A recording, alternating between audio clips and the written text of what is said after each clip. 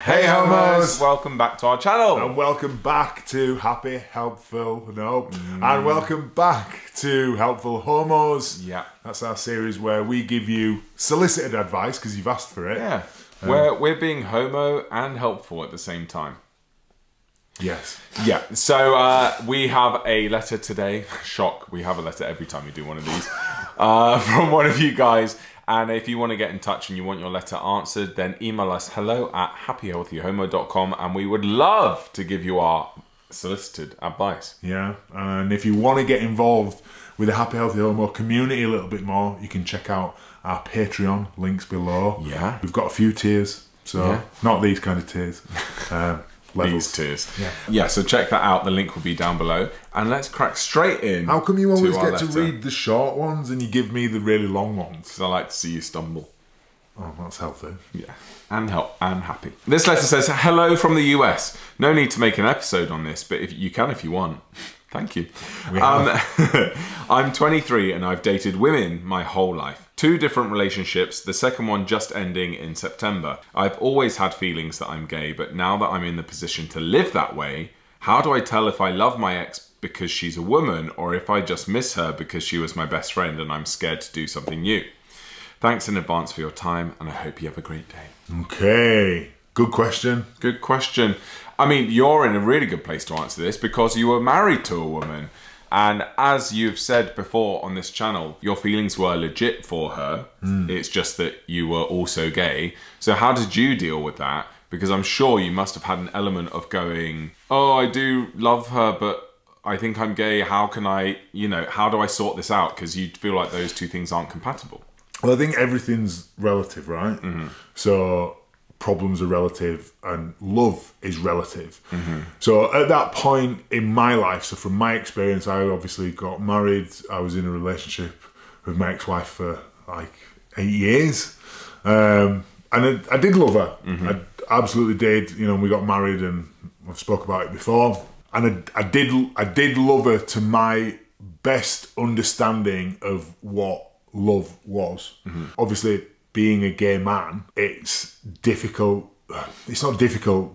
The love that I felt for my ex-wife is very different to, say the love that I feel for you, which feels a more complete kind of love. But I definitely loved her. I suppose this is where people fall into the territory of, did you love them or are you in love with them? I mean, maybe that's a more appropriate description of it, that I loved her but I wasn't in love with her, but I felt like I was at the time. And when we started seeing each other, there was all the excitement of what you would get in a new relationship. Not that that's love, but I feel you had the thrill of it. Yeah, it still went through all the same process of a relationship. Yeah, it wasn't like what some people, maybe I would assume as someone who hasn't. It's just like dead from the outset. It's just like you're lying from the get-go. You know you don't have any feelings in here, but you do. Absolutely not. And 2 things can be different and true at the same time. Things don't exist in isolation, do they? Yeah, Joe loves quoting myself. Joe loves quoting me at me. 2 things can be true at the same time and also be different. I loved my ex-wife and I love you. Is the love the same? No. But we experience that throughout our lives often anyway. Like, we love our parents different to how we love our partners, different to how I love my kids. So how do you separate that then? With this person, I suppose they're saying, what am I feeling right now? Is it just that we're freshly broken up and that I care about her as a human being, or I'm scared of change? Or is it because I actually love her and I should be with her even though I'm gay? I should still be in a relationship with her? Well, who can tell you? Nobody can tell you whether you love that person or not. You get to decide what love is for you. Yeah. No 2 people can compare notes because you can't ever get inside somebody else's head. So however you want to label it is your prerogative. Also, I feel like it's possible for you to love her but not be sexually attracted to her. Now, having experienced being in love with a man, I can look back. For me, that was like an incomplete love, but it was still love. Yeah. I would still absolutely say that I loved my ex-wife, 100%. Is it the same as this? No. But it doesn't mean that it wasn't love. No. That's how I choose to label it. Now, someone might say, well, you can't have loved them.